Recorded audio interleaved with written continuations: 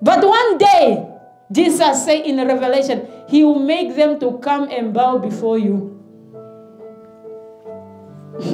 You cannot lie at someone who's serving God. You are joking. You are seriously joking. If your trust is in money, you are joking. If your trust is in a job or in your diploma or in your degree, you are joking. Someone who's serving God, you will come and kneel. God will make you. The Bible says God is the one to make you. You will come and bow before that person's knee. Hallelujah. Praise the Lord. That is a guarantee. It's just time that will tell. You understand? It's just time. For you, don't draw back. Because when you draw back, then you are losing on the promises of God and what God has planned to do for you. He said, no ear has heard.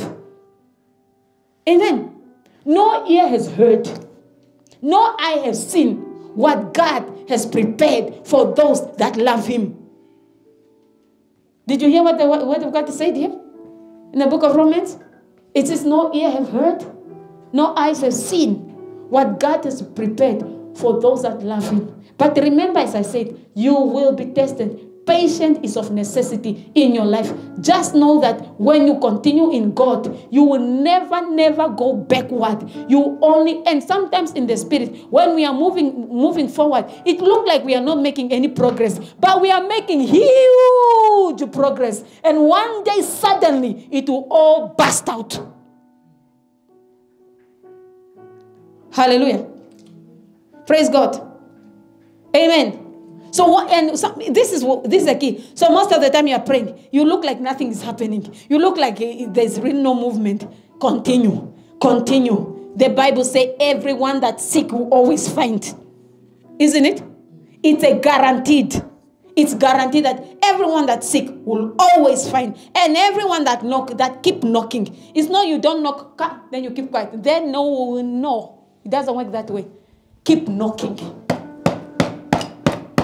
Keep knocking. The Bible said definitely that door is going to be open. Hallelujah. Praise God. And keep asking. You don't just say, God, I come to you, Lord, and this is it. And then you keep quiet. I've already asked God. The Bible doesn't say that. It says keep asking. Amen? And when you keep asking, you are going to receive.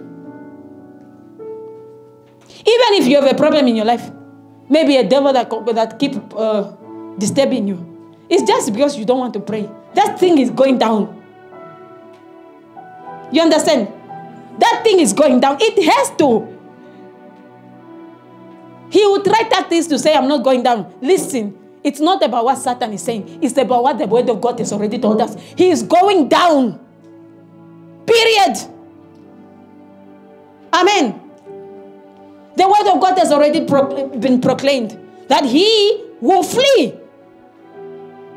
So it's not about his lies. It's not about what he's talking to you. It's about what God has already declared. From eternity, God has spoken already. And his word will not return to him void.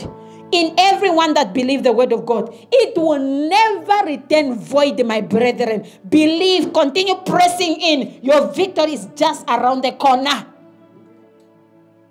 And I can tell you that's true. And I can guarantee you that it will happen to you. It is the will of God for every one of us to sleep well, to be free from oppression. Just like that. Hallelujah. If you don't draw back, then the promises of God on your life is still standing.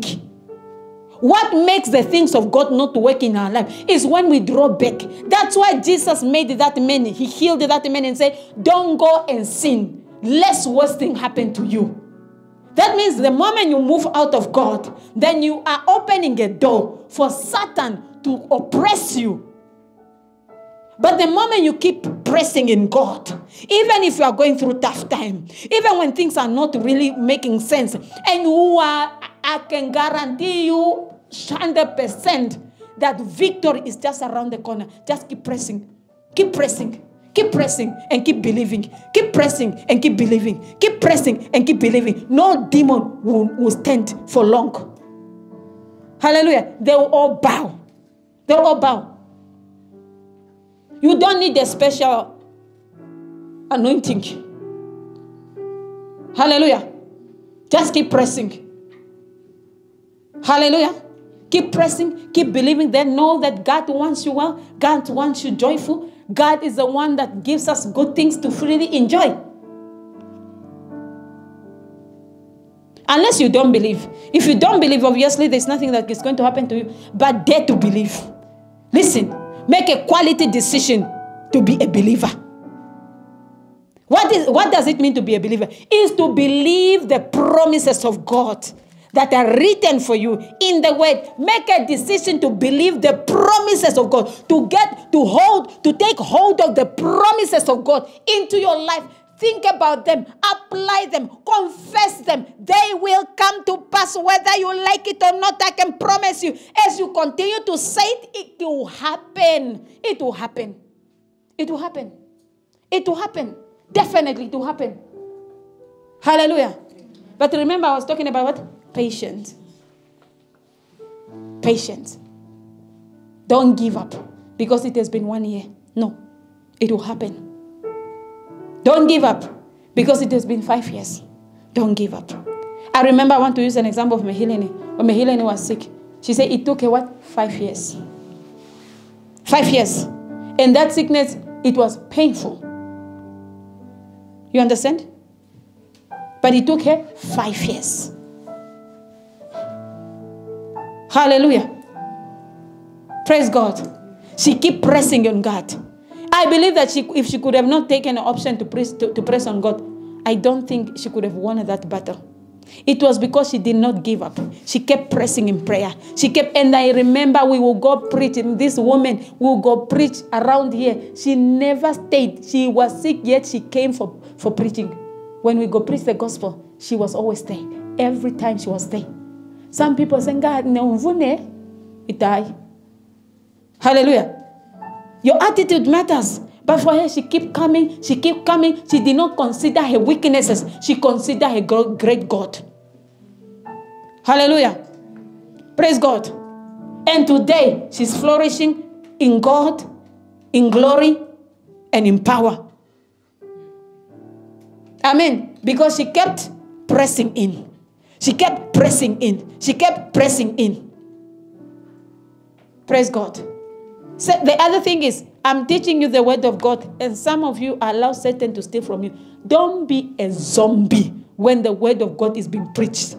It is this word. I was interviewing, I needed to do an interview with you, which I will do again. I was asking her, what really transformed? The teachings she received. Hallelujah. Now you think about that, this lady is my sister-in-law. You know that, right? But she will take the teachings I was teaching and she applied them to her life. And that has helped her greatly. It was the teachings that transformed her life. And you are sitting under the same teaching.